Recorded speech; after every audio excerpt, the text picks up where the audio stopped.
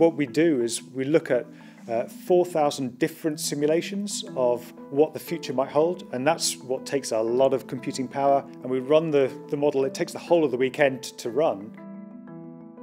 In terms of the future for art, it becomes less reliable when you've got small numbers.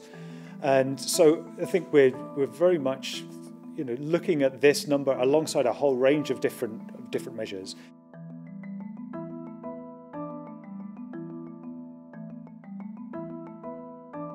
I hope with all my heart that we don't have to do national lockdowns. We can't rule that out, but I anticipate local outbreaks. I think the way this virus behaves globally suggests that we will get hopefully small clusters, perhaps larger outbreaks, but I hope not for that exponential growth across the whole nation.